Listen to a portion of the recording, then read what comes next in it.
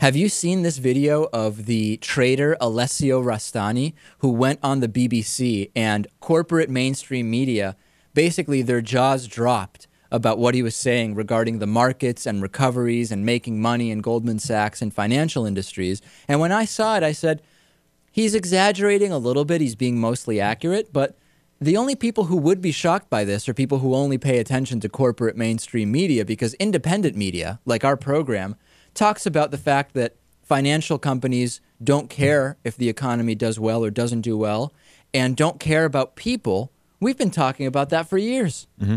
Here's some of that interview, which has gone completely viral and has gotten this guy plenty of attention, which I guess is most likely what he wanted. Investors happy, make them feel more confident? That's a tough one. Personally, it doesn't matter. See, I'm a trader. I don't really care about that kind of stuff. I go with what if I see an opportunity to make money, I go with that. So for most traders, it's not about we don't really care that much how they're going to fix the economy, how they're going to fix the whole situation. Our job is to make money from it. And personally, I've been dreaming of this moment for 3 years. I have a confession, which is I go to bed every night, I dream of another recession. I dream of another moment like this. Why? Because people don't seem to maybe remember, but the 30s depression, the depression in the 30s, wasn't just about a market crash. There were some people who were prepared to make money from that crash. And I think anybody can do that. It isn't just for some people in the elite. Anybody can actually make money. It's an opportunity. When the market crashes, when the euro and the big stock markets crash, if you know what to do, if you have the right plan to set up, you can make a lot of money from this. For example, hedging strategies is one. Then investing in bonds, treasury bonds, that sort of stuff. If you could see the people around me, jaws have collectively dropped at what you've just said.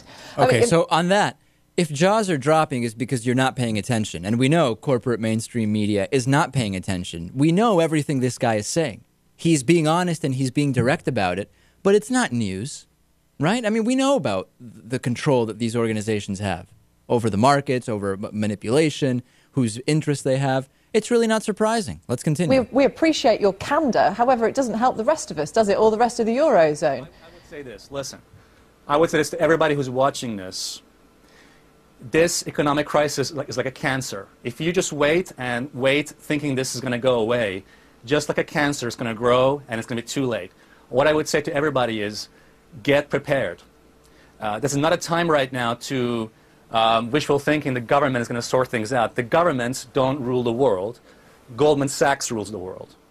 Goldman Sachs does not care about this rescue package, neither does the big funds.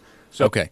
So my thought on this is, it's great that he's being honest. People wondered if it was a prank. No, it was no prank. 400 people own the same amount of wealth as everyone else. Why on earth would you think that these huge financial services companies are acting in the interests of everyone else? They're acting in their own best interests. By the way, none of this is news. Again, it's just unusual to hear it from insiders. It's a little bit overly simplistic. It's accurate in reality. The only thing I would argue is Goldman Sachs doesn't rule the world, but banks and financial services companies are as or more powerful than politicians. That's the only issue I can take with what Alessio Rastani said. Right. And in general, I think telling people to be prepared is great. It's good advice. Well, most people don't know what it means to be prepared in the sense that he is saying. But the reality is, the financial sector makes money from people making money or people losing money. And we talk about it all the time on non-mainstream news. Would you say the only reason we don't hear about this on mainstream news is because of corporate influence? Absolutely. This is only a shocking revelation. Because, this is the type of thing that would be, fear, scaring people. I mean, that's good news. That's what if you only pay attention a tiny bit and you suddenly see Alessio Rastani on BBC saying this, you might be shocked a little bit. But remember, most media outlets have corporate interests that dictate what they do and don't report on. So naturally, you're not really going to get this honest take on most corporate mainstream media outlets. It also confirms that what's good for financial services industry members is not necessarily good for the general public or maybe even necessarily isn't good in many cases. I'm just not at all surprised by this. People's jaws dropping, as the BBC reporter said. I couldn't be less surprised. I couldn't be less confused. This is obvious to me. No, we were only surprised because it was said on BBC. Right, yeah.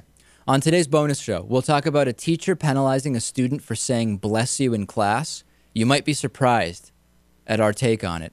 Also, Bill O'Reilly and Jon Stewart clashing, and I just don't believe Bill O'Reilly's claim that if his taxes go up to 50%, a lot of millionaires will stop doing what they do. Just makes no sense. Also, is vigilante justice rising in Mexico a good or a bad thing? What needs to happen there? And a lot more. So if you're not getting the bonus show, you should be going to davidpakman.com/membership and signing up. There is also now video of the bonus show. Things are pretty relaxed in here, I would say, Lewis, during that bonus show. Although sometimes you do put your shoes back on for the bonus show, I will admit. A little bit more formal, so to speak. Yeah, usually when it's a little colder in here. Exactly. And as Lewis is modeling for us, the David Pakman Show t-shirts made from 100% recycled materials are available at davidpakman.com/gear. So we'll take a break. We'll come back. We'll talk about the Obama heckler. We'll talk about my seafood fears as a result of the listeria outbreak. A lot more. Stay tuned. The David Pakman Show at davidpakman.com.